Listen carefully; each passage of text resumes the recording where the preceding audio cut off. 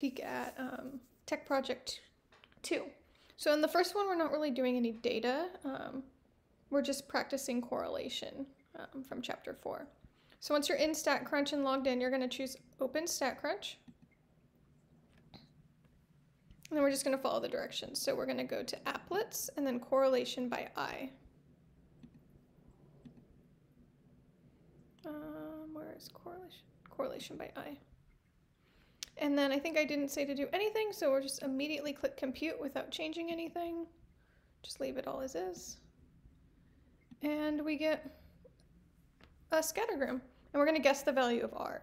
So in this one, I know it's positive because it's going upward, but it's kind of weak, so it's not too close to 1. It's closer to 0. So maybe we guess 0.2, and we'll hit check.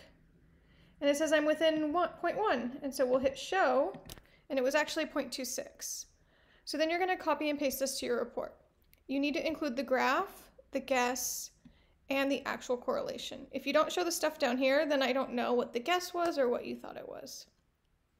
All right, and then we're just going to do it again. So you can hit reset and hit simulate. Oops, I forget.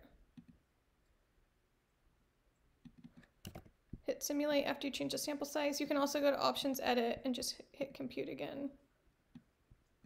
And then I guess. So it's positive again. I'm going to guess it wrong on purpose. So I'm going to guess 0. It's not 0. I'm going to guess 1.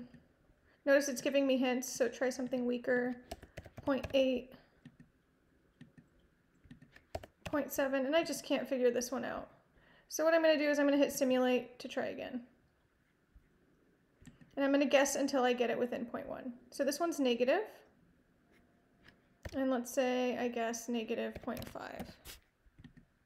Great, I'm within 0.1, hit show, and then you'll include this in your report. So you're going to, if you don't have any idea, you can hit simulate and try again.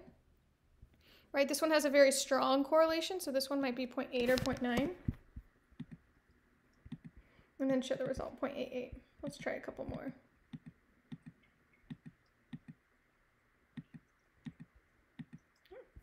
Here's one with a negative correlation. It's somewhat strong, maybe negative 0.7.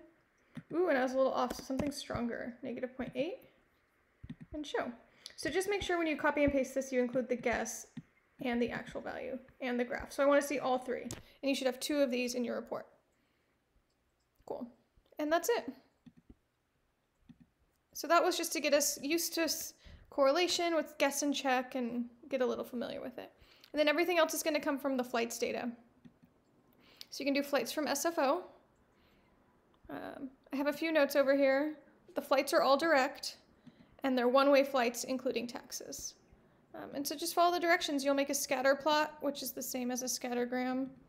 Make sure you pay attention to all the pieces. Some of us missed directions on last time. And go through. And then question 3 is also using the same data. So everything else will come from this data. So let me know if you have questions. Good luck on the tech project.